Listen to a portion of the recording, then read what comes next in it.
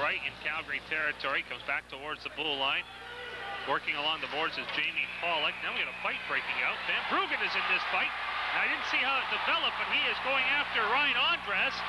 Van Bruggen and Andres, and Van Bruggen very much wanted to get at him. And now the linesman in between. And Van Bruggen showing quite a mean spirit there as he wanted to get in there, a mean streak rather. And I didn't see how that all developed, but Andres went at Beckett earlier this period, and it looks like Van Bruggen is answering to that. Yeah, I still don't know exactly what started it, but Van Bruggen's certainly very interested to finish it. Teammates love it.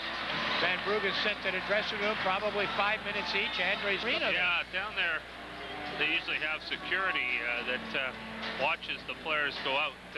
They both leave at the same tunnelway, which could lead, as Bill mentioned, down there in the bowels of the arena, that could lead to something. But and if you say bowels once more, Dan, I'm going to throw up.